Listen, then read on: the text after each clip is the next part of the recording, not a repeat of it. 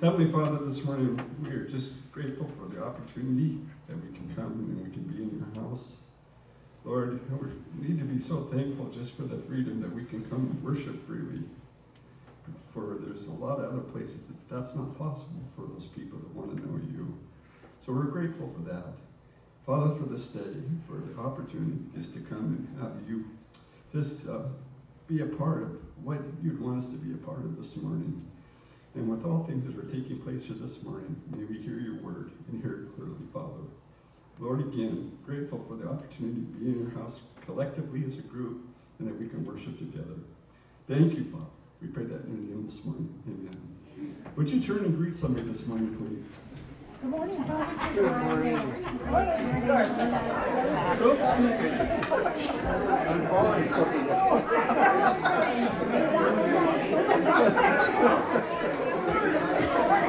Good morning, young man. How are you? Great, how are you? Good.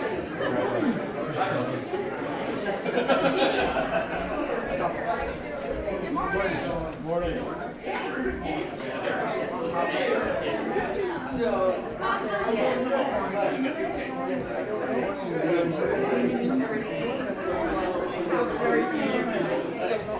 Good morning. Good morning again, sir. Good morning. Good morning.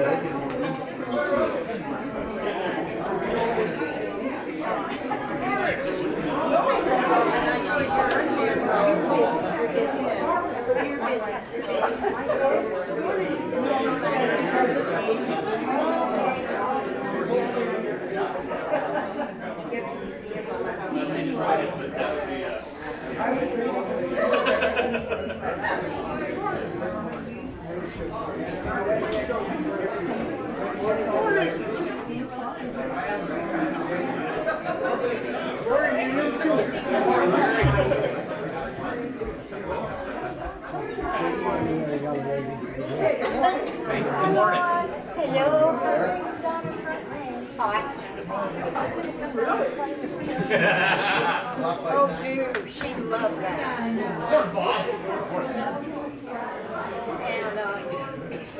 yeah. Everybody's still So as you're headed back to your seats this morning, we'll just take a real quick view of what's coming up as far as events here. The junior and senior high youth group, it's a week from tomorrow, May 31st. There's a Toby Mac concert, part of the Montana State Fair. And there's tickets available. You may need to see Jen if you're interested in that, but they'll $15 a ticket and then bring money for food afterwards. Or, I don't know what they're going to do. Anyway, that's happening. I wanted to just make note, if you guys are interested in a good study material that here, we have Christian Standards, and it's got some great stuff if you're looking for just something to read. And then the daily bread devotionals are in the back foyer or down in the coffee grounds if that would interest you. And the only other thing I could see that was important, I don't know. Anyway, Little Rockies Christian Camp, their family camp is coming up September 1 through the 4th. Is there anything I am missing? Okay, with that being said, please stand. We'll get back into our music this morning.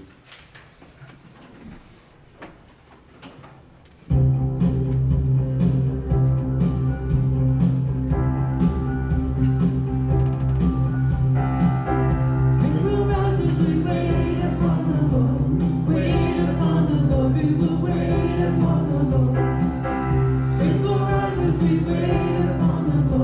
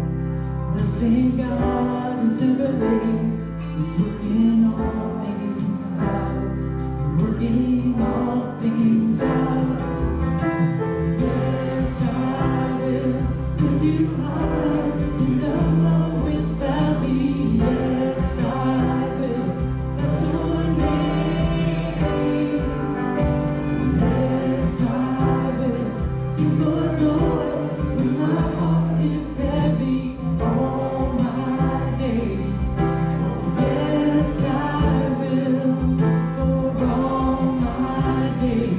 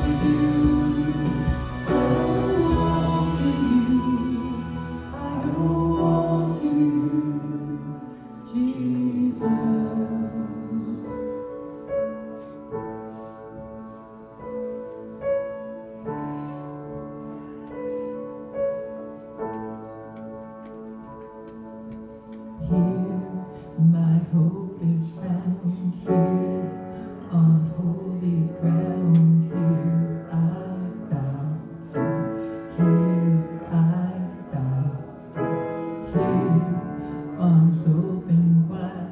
Here, you saved my life. Here I bow. Here I bow. Here, my hope is found. Here, on holy ground. Here I bow down. Here I bow down. Here, arms open wide. Here, you say my life. Here I bow down. Here I bow. The cross, at the cross, I surrender my life. I'm in all of you. I'm in all of you. Where your love ran red and my sin washed white. I owe all to you. I owe all to you, Jesus.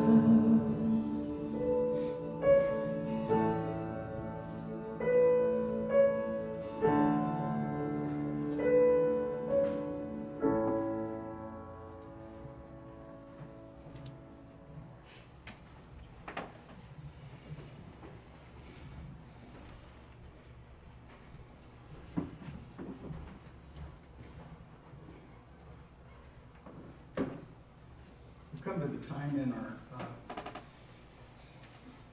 service for praise and prayer time. What kind of praises do we have today? Lois? My granddaughter ended up on probation for the term of her conviction, and she will only have to serve probation. Okay. Lois's granddaughter got probation and she'll only have to serve probation. She won't have to serve any incarceration. Any other praises today? Pardon me?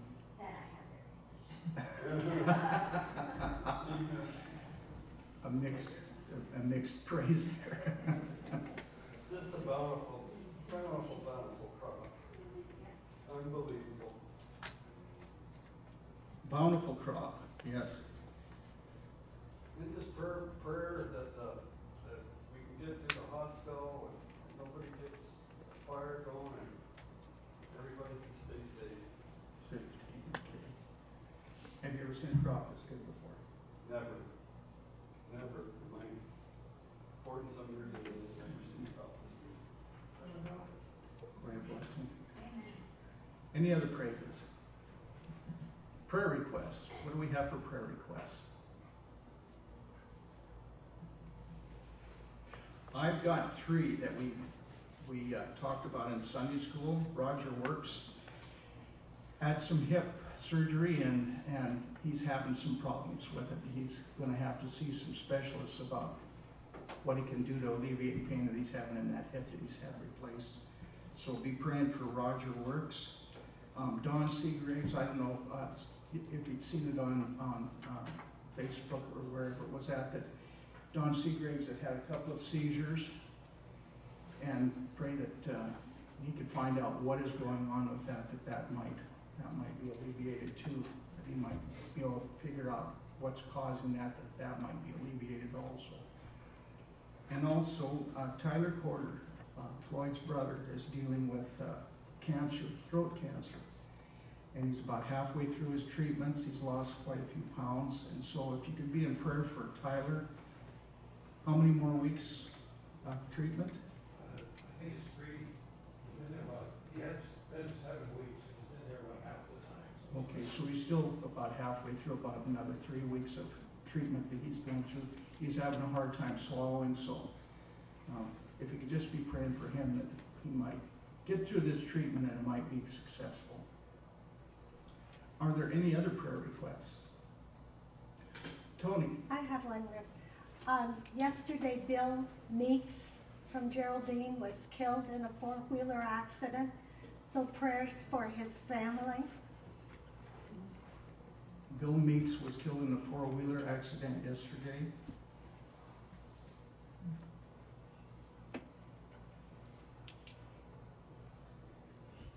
Any other prayer requests? If not, let's go to the Lord in prayer this morning. Lord, we are thankful that you have blessed us with health enough to come into your house and to worship you. And Lord, as we look around in our county and we see the bounty, we see how you have blessed the farmers in this area, we're so thankful. Lord, we just pray that as they continue to bring in that bounty, that you might grant them safety, give them safety in the fields. We also pray that you might keep the fires from happening. We know that when temperatures get really hot, that the chance of fire really increases, and I just pray for safety. I pray that you might give us a blessing of no fires, but if we do have a fire, that they might be extinguished quickly. Lord, we have several people who are on our prayer list. Roger Works, and I just pray that you would be with him and alleviate the pain in his hip. Help him to find out what it is that's causing that, and that there might be a remedy short of painkillers that would help him to deal with it. I pray that you would be with Don Seagraves, who's had a couple of seizures, and he's dealing with a lot in his life, and to have this happen on top of it, I just pray that these seizures might be alleviated, that they might find out what it is that's causing it, and that it might be dealt with so that you might not have to deal with it in the future. Also pray that you would be with Floyd Corder. That is hard. It's hard to go through these treatments, and he's going through chemo and radiation. I just pray that you would be with him and give him a clean bill of health when he's come through it. Lord, we're so thankful for everything you do for us. We also pray that you would be with the Meeks families who are dealing with the death of a fellow family member. Sometimes these deaths can be devastating to a family, and I just pray that you would lay your comforting hand on them and help them to deal with it. Lord, we're so thankful to you for everything that you do for us. So often, I know in my own life, I forget all of the blessings that you give to us, to me especially. And I just pray that you would help us to look around and see the blessings in everyday life. Help us to reach out to others where we can and show them that this life is a wonderful life that you have given us. Lord, I just pray now that you would be with us, be with those who have been mentioned. And we're so thankful to you, for your son Jesus. And it's in his name that I pray these things this morning. Amen.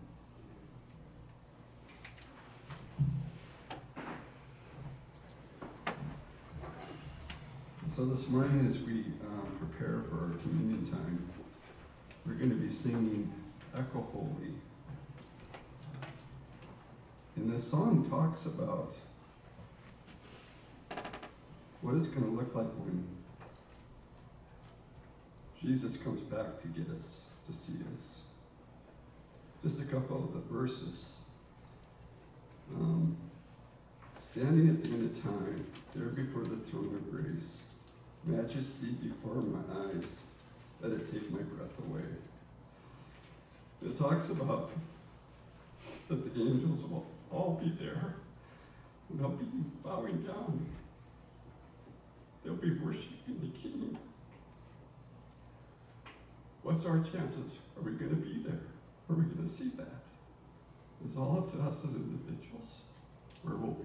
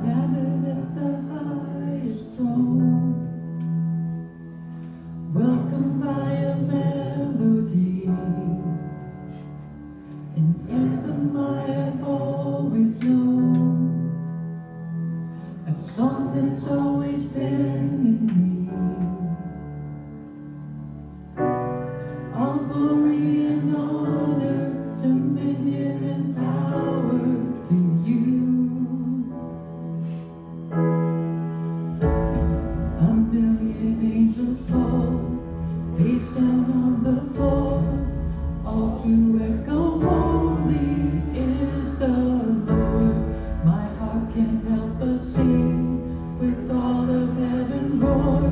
Forever echo, holy is the Lord.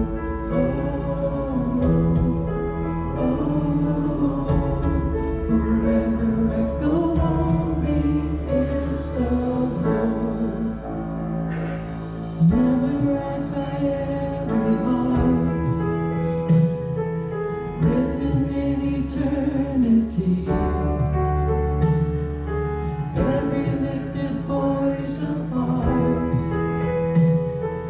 joining in the symphony.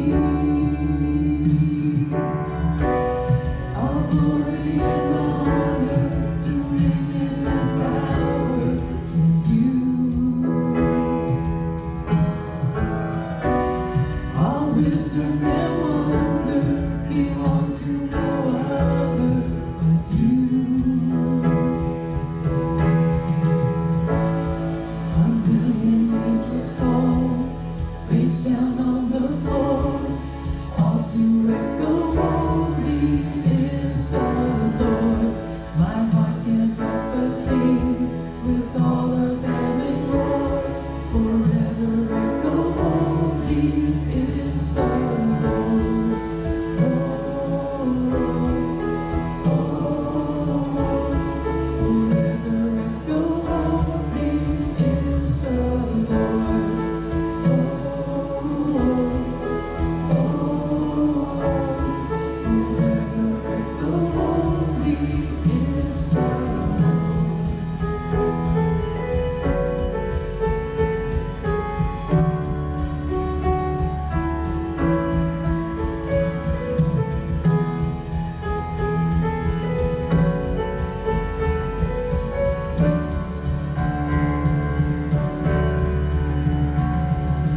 Standing at the end of time, there before the throne of grace, majesty before my eyes, let it take my breath away.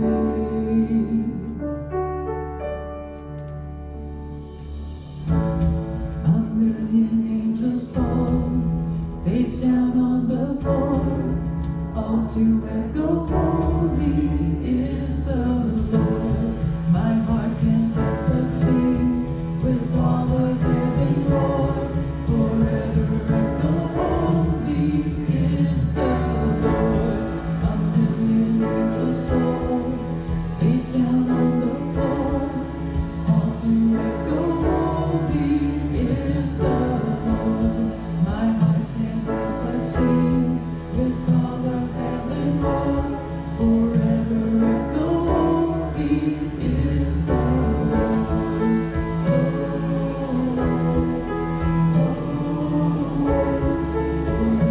echo, holy is the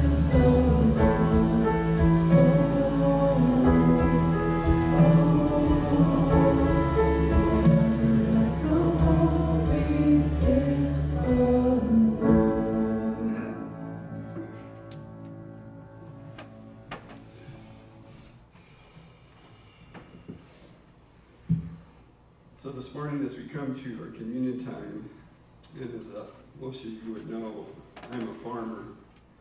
So if it has anything to do about farming, this one happens to have. So, and I've used this in the past, and it fits at harvest time.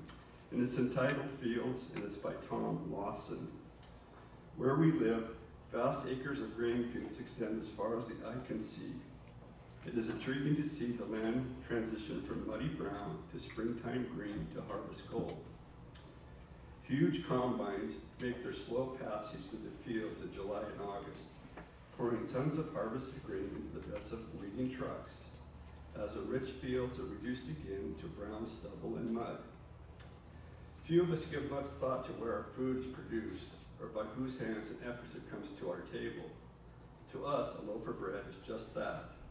Although we know better, we tend to think of it only as in the completed form, whole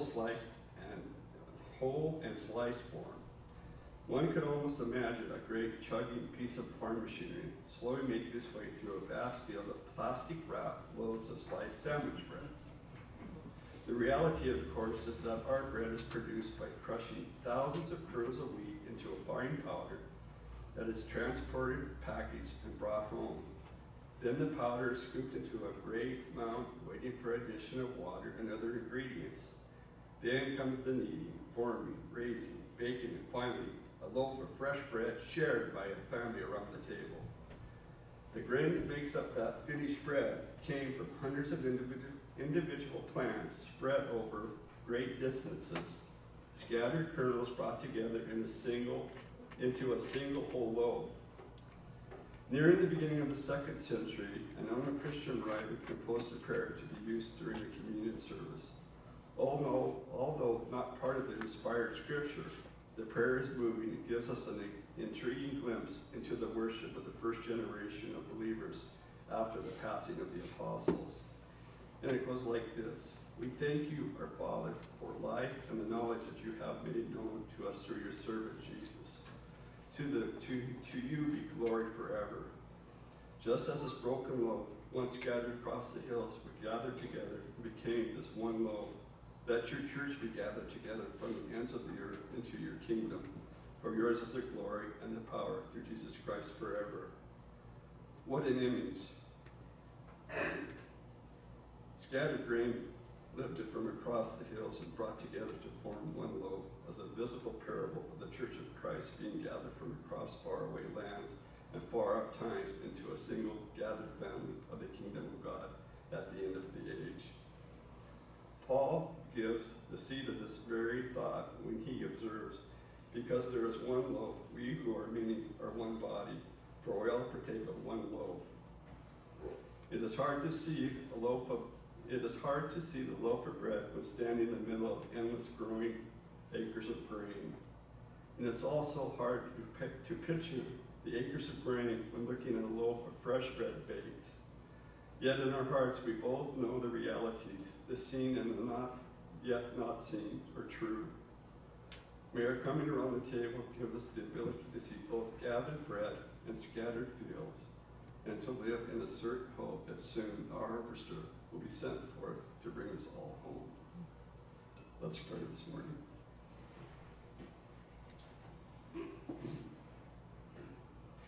Heavenly Father, I'm just grateful that you allowed your Son to come in our cruel and crazy world to save us as individuals, to give us hope that after this life, there's something far greater than what we have been part of here. My prayer would be for everyone sitting here this morning that we understand and know the only way to heaven is through your Son. And may we focus, Lord, on the areas that we struggle in. Help us to do better, Lord. We need to do better. So we pray with you this day, in this time of communion, that we just stop and focus and dwell upon what you did for us when you gave your life on the cross. We pray that in your name this morning. Amen.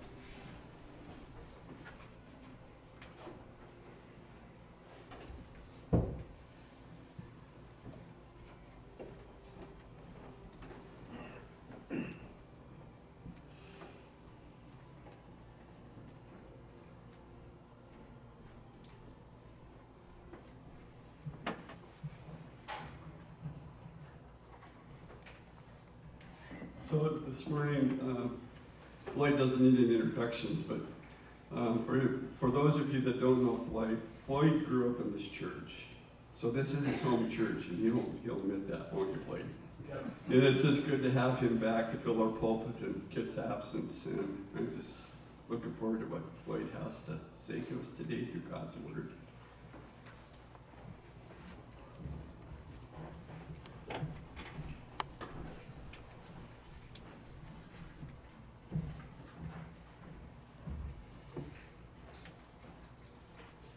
Thanks, Terry. It is really good to be here. I just thank you for this opportunity that I have to come and present a message to you. This is my home church, and it's where I learned about Jesus and where I fell in love with Jesus. And that road became a little rocky after I left here, but I came back and I have followed Jesus closely for at least the last 17 years. And it's just a privilege to be able to come and share with you and to bring a message that I hope will be inspiring and that will bring you something that you can remember and take with you and use in your daily life. For those that have heard me before, you know I use a lot of scripture. I do this because I know God can say things in a much more powerful way than I can. Today I'll be reading from the New Living Translation, and I'll begin by reading Romans chapter 8, verses 5 through 11.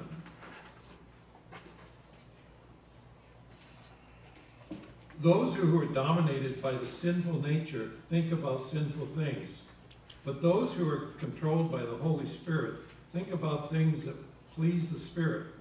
So letting your sinful nature control your mind leads to death, but letting the Spirit control your mind leads to life and peace. For the spiritual nature is always hostile to God. It never did obey God's law, and it never will. That is why those who are still under the control of the sinful nature can never please God. But you are not controlled by your sinful nature. You are controlled by the Spirit if you have the Spirit of God living in you. And remember, those who do not have the Spirit of Christ living in them do not belong to Him at all. And Christ lives within you, so even though your body will die because of sin, the Spirit gives you life because you have been made right with God. The Spirit of God who raised Jesus from the dead lives in you, and just as God raised Christ Jesus from the dead, He will give life to your mortal bodies by the same Spirit living within you. Therefore, dear brothers and sisters, you have no obligation to do what your sinful nature urges you to do. For if you live by the dictates, you will die. But if you, through the power of the Spirit, you put to death the deeds of your sinful nature, you will live. Let me pray. Dear God, I just ask you to be with me as I deliver this message that you've given to me. I just ask that you would open our hearts and minds to hear your word and to use it and to go forth from here and be witnesses for you and to live under the power of the Holy Spirit. In Jesus' name. I've entitled my message, The Ministry of the Holy Spirit. I believe that the most misunderstood member of the triune God is the Holy Spirit. This may be due to his status as a spirit, a state we find less concrete and understandable than Father or Son. In the church today, there is a broad ignorance or a lack of knowledge about what the Bible says about the Holy Spirit and the importance of the work of the Holy Spirit. But be assured, there is no shortage of biblical data about the Holy Spirit. The Spirit of God is mentioned over 100 times in the Old Testament and more than 250 times in the New Testament. It seems to me that a number of churches are scared of the Holy Spirit, or they are overly cautious about teaching about the Holy Spirit. The result of that is that the Holy Spirit winds up on the back shelf or almost forgotten entirely. A.W. Tozer, an American pastor and author, said this about the Holy Spirit. If the Holy Spirit was withdrawn from the church today, 95% of what we do would go on and no one would know the difference. If the Holy Spirit had been withdrawn from the New Testament church, 95% of what they did would stop and everybody would know the difference. I am happy today because I believe that you are a New Testament church. I looked on your website and under this section, what we believe, I read this. We believe that the Holy Spirit dwells in all who accept God's terms of salvation. The Spirit begins the work of transforming Christians into the likeness of Jesus Christ. We see the product of that transformation in the fruit we bear. In the time I have today, I simply want to reinforce what you believe about the Holy Spirit, what He does, and the importance of the Holy Spirit in your life. The Holy Spirit in the Old Testament came upon individuals in power to accomplish tasks and purposes. Kit has been preaching on Daniel, and in chapter 5, on which Kit preached last week, we learned that King Belshazzar's mother recognized that Daniel had the Spirit of the Holy God. The Holy Spirit's role changed significantly in the New Testament. The Holy Spirit's ministry in the Old Testament was primarily task-driven. In the New Testament and today, His ministry is people-driven. Scripture describes the Holy Spirit in personal terms, not as an impersonal force. The Bible tells us that the Holy Spirit teaches, guides, comforts, and intercedes for us.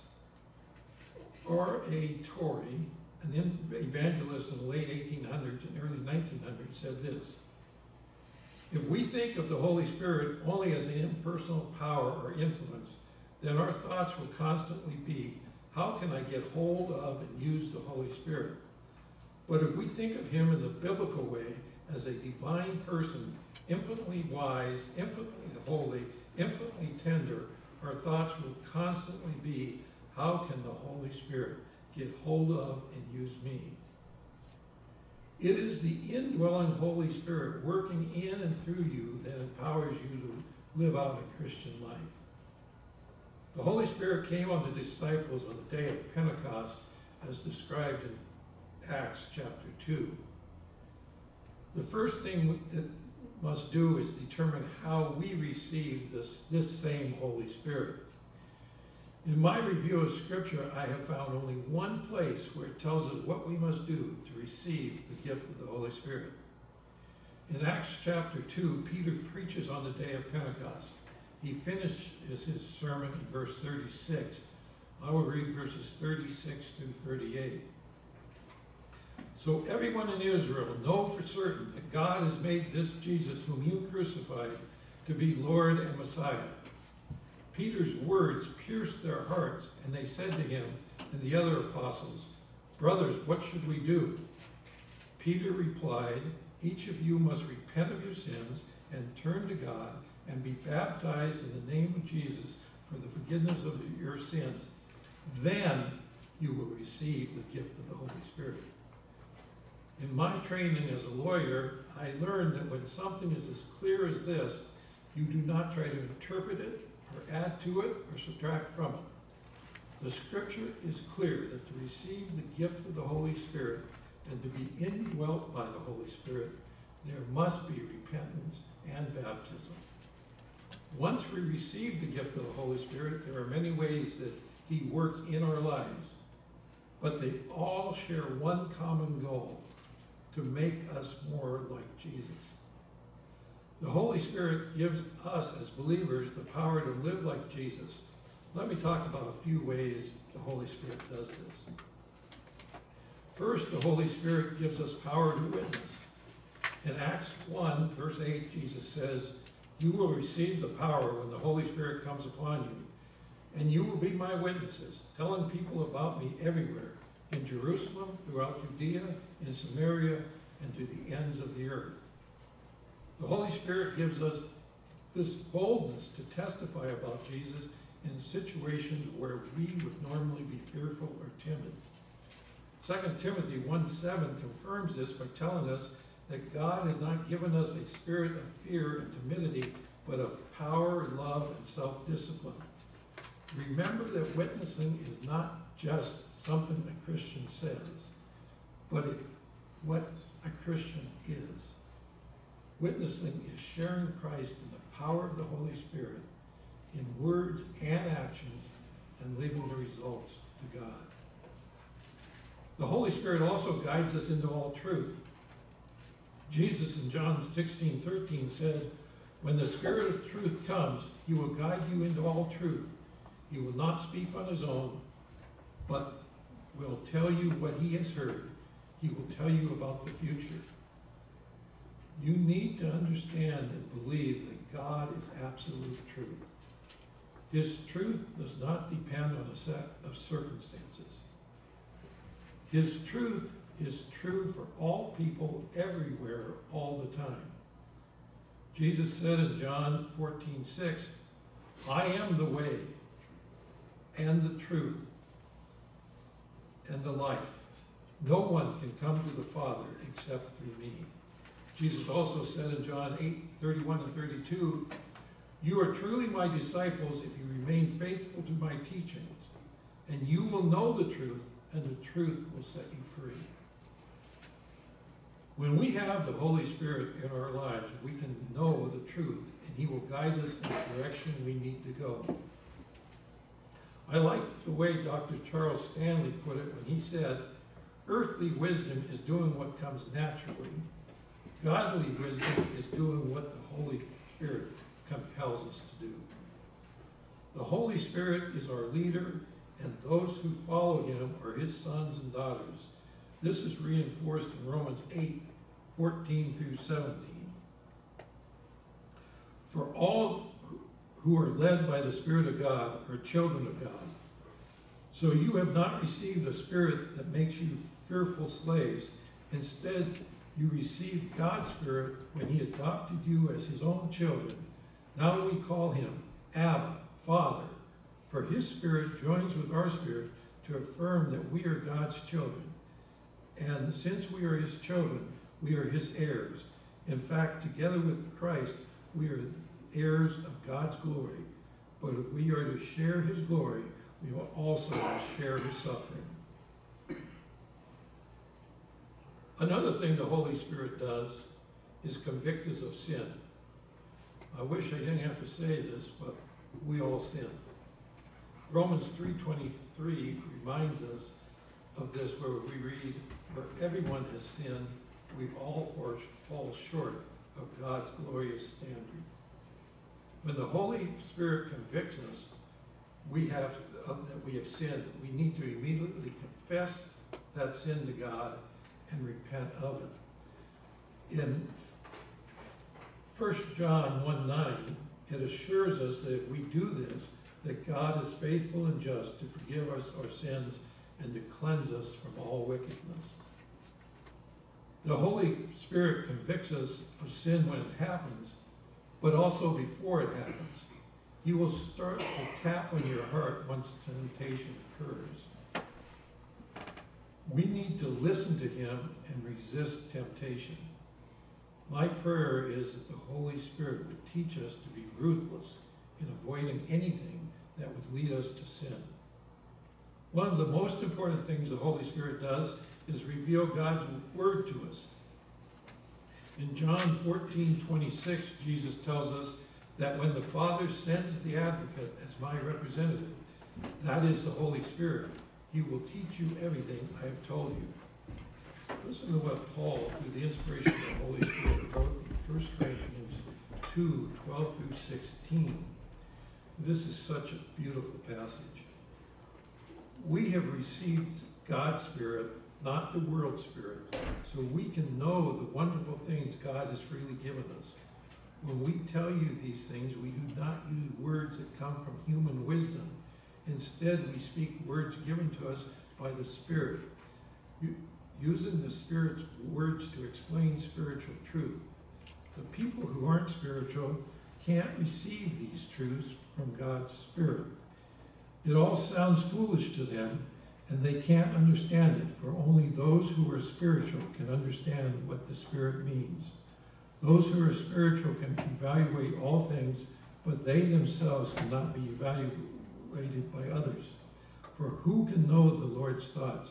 Who knows enough to teach him?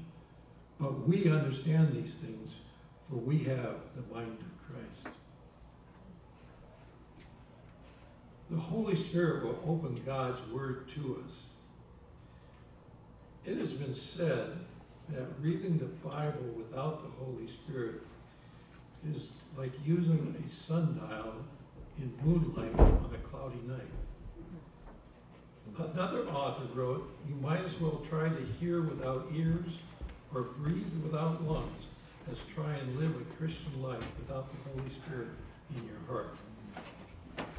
I am firmly convinced that the one who has the Holy Spirit in their heart and the Scripture in their hands has all they need. I think one of the most powerful and beautiful things the Holy Spirit does for us is that he prays for us. I'm sure that this is a familiar passage to you, Romans 8, 26 and 27. And the Holy Spirit helps us in our weakness. For example, we don't know what God wants us to pray for, but the Holy Spirit prays for us with groanings that cannot be expressed in words. And the Father who knows all hearts knows what the Spirit is saying, for the Spirit pleads for us believers in harmony with God's own will. Another quote I like from Charles Stanley, who died earlier this year, I think you probably know. When thinking about prayer is this: the Holy Spirit power cannot be harnessed. His power cannot be used to accomplish anything other than the Father's will. He is not a candy dispenser. He is not a vending machine. He is not a genie waiting for someone to rub his lamp the right way. He is holy God.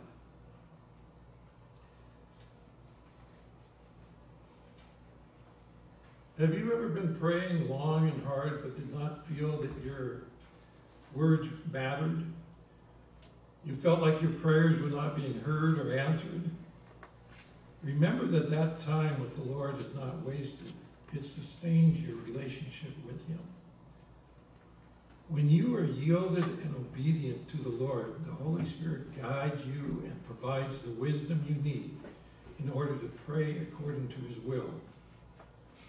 I believe that mature faith does not live by answers to prayer, but by prayer. Let me assure you, as his word does, that God is listening attentively to your cries, and the Holy Spirit is your constant companion living within you. If you are tempted to give up on unanswered prayer, remember that the Holy Spirit is there to teach you all things and even to intercede when you do not know how to pray. So far, I have talked about how the Holy Spirit transforms our lives by giving us boldness to witness, by guiding us into all truth, by convicting us of sin, by revealing God's word to us, and by praying for us. There are many other ways that the Holy Spirit transforms our lives, but we simply don't have the time to explore all of those today. The bottom line is that the Holy Spirit gives us power to live like Jesus. Let me close by looking at what this looks like in the life of a Christian. In Galatians 5:22 through 25, we read, "The Holy Spirit produces this kind of fruit in our lives: love, joy, peace, patience, kindness, goodness, faithfulness, gentleness, and self-control. There is no law against these things.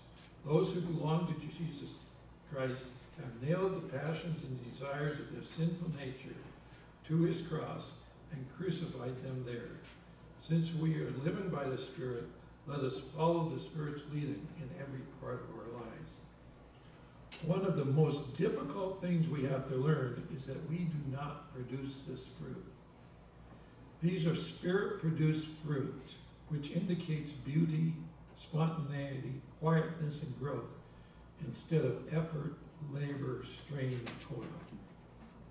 When we allow the Holy Spirit to guide us, it produces a life pleasing to God, which human effort cannot do.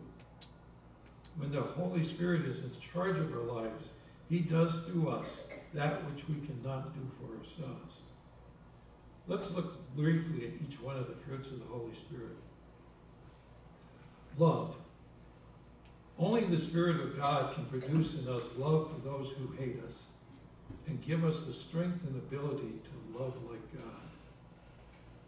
Joy. Joy produced by the Holy Spirit does not depend on circumstances. The joy produced by the Holy Spirit gives me settled assurance that God is in control of all the details of my life, and the quiet confidence that ultimately everything is going to be all right. Peace.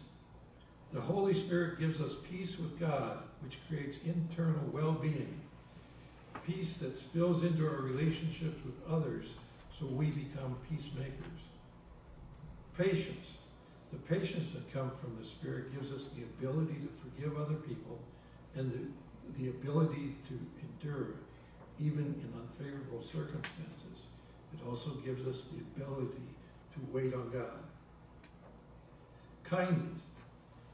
The kindness produced by the Holy Spirit connotes generosity, a given spirit that reflects how God treats us. Goodness. The fruit of goodness from the Holy Spirit produces only what is good and right and true, which we cannot do without the guidance and power of the Holy Spirit. Faithfulness. Faithfulness produced by the Holy Spirit allows us to exercise good faith and fidelity in our relationship, just as God does with us.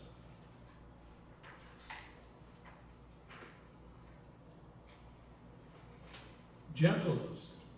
The fruit of gentleness from the Holy Spirit is the complete opposite of the fruit of the flesh found in verse 20, which is idolatry, sorcery, hostility, quarreling, jealousy, outburst of angers, selfish ambition, dissensions, and division. If we are not walking in the Spirit, we are walking in the flesh, controlled by our sinful nature, and we will produce fruits of the flesh. Self-control, the final fruit mentioned, empowers us through the indwelling presence of the Holy Spirit to avoid sin. The key to doing that is found in verse 24 and 25. Let me read those verses again, as they are important. Those who belong to Christ Jesus have nailed the passions and desires of their sinful nature to his cross and crucified them there. Since we are living by the Spirit, let us follow the Spirit's leading in every part of our lives.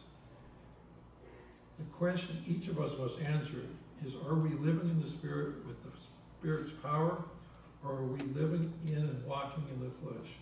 Remember what John said in 1 John 2, 15 through 17. We need to do God's will, but I'm afraid that too many of us go around trying to produce love, joy, peace, and other fruit through our own effort. That simply will not work. Victory comes through surrender, not self-effort. We can't walk in the flesh. We need to walk in the Spirit. And so, again, I remind you of 1 John 2:15. Do not love this world nor the things it offers you. For when you love the world, you do not have the love of the Father in you.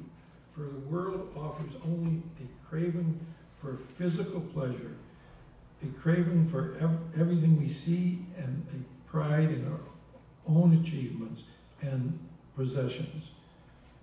These are not from the Father, but are from the world. And this world is fading away, along with everything that people crave. But anyone who does what pleases God will live forever.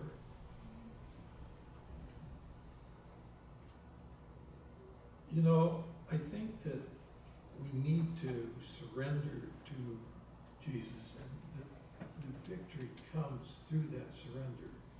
And I think that's what Paul was saying in Galatians 2:20 when he said, "My old self has been crucified with Christ. It is no longer I who live, but Christ lives in me. So I live in this earthly body by trusting in the Son of God, who loved me and gave himself for me." That is my prayer for you today, that you would walk in the Spirit and allow the Holy Spirit to produce good fruit in your life. Remember what Jesus said in the Sermon on the Mount in Matthew 7, verses 17 through 20. A good tree produces good fruit, and a bad tree produces bad fruit. A good tree can't produce bad fruit, and a bad tree can't produce good fruit. So every tree that does not produce good fruit is chopped down and thrown into the fire. Yes, just as you can identify a tree by its fruit, so you can identify people by their actions. So it just is so important that we follow what Jesus has taught us about the Holy Spirit. I just want to close with one story. A former Yellowstone Park ranger tells the story of a park ranger that was leading a group of hikers on a hike to a lookout tower. And that ranger thought that the noise from his walkie-talkie was distracting, so he turned it off. He wanted to tell the people, the hikers, about the flowers and the animals that existed. So he turned it off and he continued on the way. And as he neared the lookout tower, here comes the lookout running down to him and all excited. And he says to him, "Why did you turn off, or why did you not answer your radio?" And the guy looked at him and said, "Why?" He said, "Well, we've been trying to get a hold of you to warn you that a grizzly bear has been seen stalking your group." And the message for us is that we cannot tune out and turn off the message that God sends us through the Holy Spirit. The Holy Spirit guides us. The Holy Spirit teaches us. And we need to understand that we have to live under that power and under that strength that we receive from the Holy Spirit.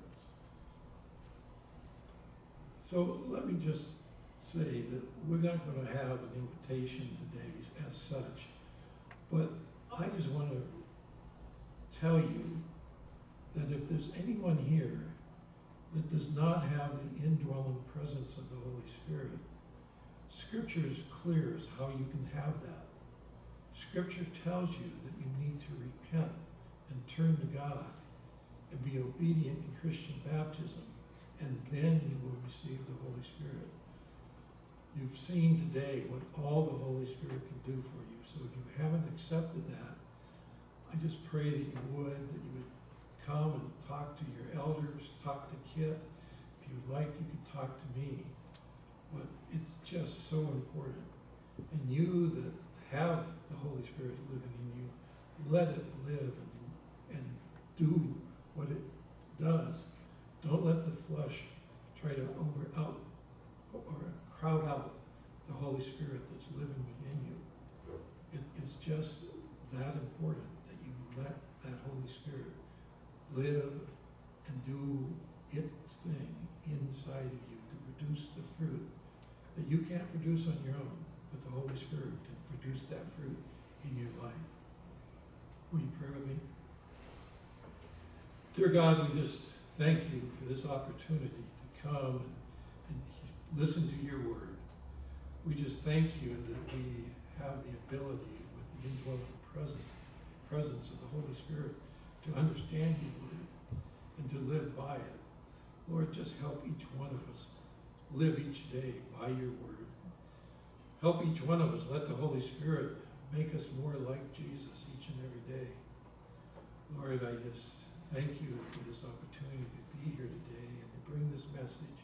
I just pray that this message will have touched someone, that the word, your word, will have touched someone to either accept your call to have the Holy Spirit within them, or that your word would help each one that's here today and remind them of the power and strength that the Holy Spirit can give them. I just thank you, and I ask you to bless all these people, for I ask in Christ's holy name. Amen. You can be dismissed, is what Terry has told me to tell you, so thank you very much.